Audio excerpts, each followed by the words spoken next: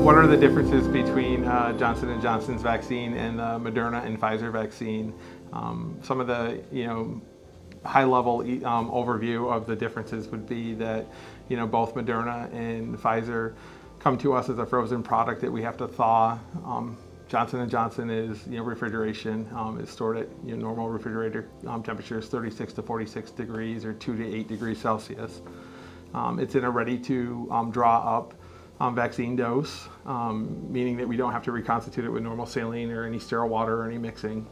And it is delivered to the cells once it's injected into the arm through what they call an adenovirus to make spike proteins on our body's immune system to help fight off the COVID virus. And that is different in the sense that Moderna and Pfizer are both RNA vaccines, where this is a double DNA, a double strand of DNA virus. With Pfizer and Moderna, after your second dose, they say to wait two to 3 weeks for full immunity. With Johnson & Johnson, it would be about the same thing, 2 weeks or so until you're immune to the shot, just like most immunizations.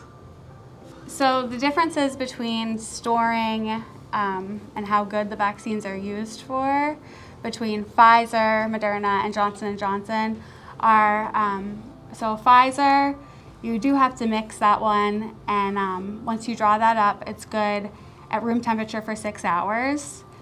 With Moderna, once you draw that up, it's good at room temperature for 6 hours. With the Johnson & Johnson vaccine, it's actually only good once you puncture the vial for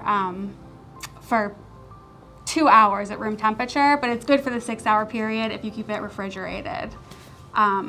It's good before you puncture the vial for about 12 hours at room temperature, but as soon as you puncture that vial, it's 2 hours room temperature.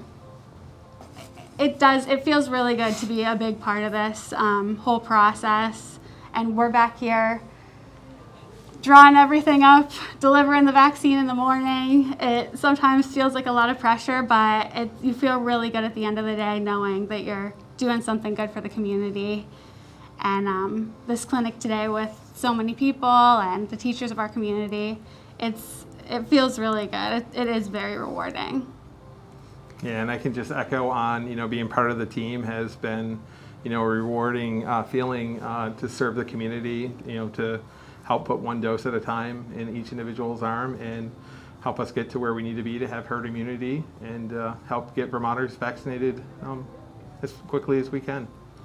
Yeah, our entire team has been working really hard, and it's really nice to see that teamwork.